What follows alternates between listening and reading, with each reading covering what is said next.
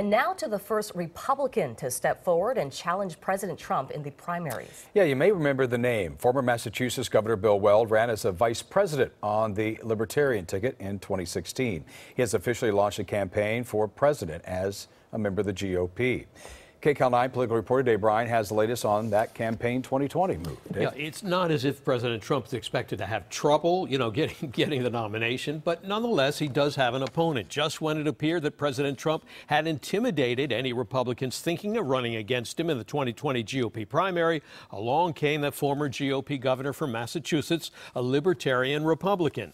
And today, his long shot campaign, very long shot, got underway in the Northeast. Former Massachusetts Governor Bill Weld hit the campaign trail in New Hampshire Tuesday, one day after launching a primary challenge to President Donald Trump. Bill Weld for president. Weld was a 2016 vice presidential candidate on the Libertarian ticket with Gary Johnson. Last month, he reiterated his Republican credentials in an interview with CBS News. I have always been a Republican who tends toward the liberty side of the party. Meanwhile, Democratic presidential candidates fanned out across the country. And despite a primary challenge, President Trump continues to focus on the Democratic field. Especially Bernie Sanders, the Vermont senator and Democratic socialist, got cheers from a Fox News audience Monday during a televised town hall. Do you think it makes sense to spend twice as much per capita as the people of any other nation and be the only country in the world not to guarantee health care to all people? The president tweeted Tuesday, "So weird to watch crazy Bernie on Fox News." He has also been tying Sanders and other Democrats to socialism and framing the upcoming election as the fight against it. They can talk all they want about socialism.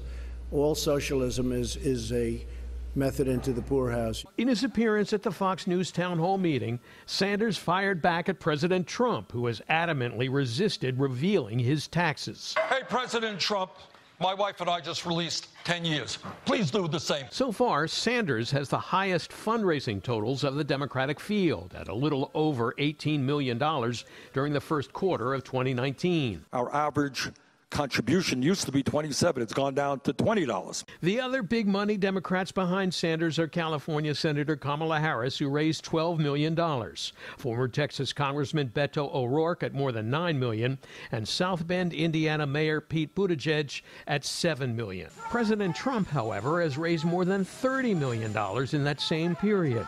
It's the strongest fundraising quarter of his presidency. Now, in a related development tonight, sources tell CBS News that former Vice President Joe Biden is expected to officially enter the race for the Democratic presidential nomination as early as next week. Biden, of course, has dropped several strong hints along the way that he will be getting into the race, but nothing official so far. Jeff, we'll see whether this is the real thing this time. We'll wait and see for sure, Dave. Yeah. Thank you so much.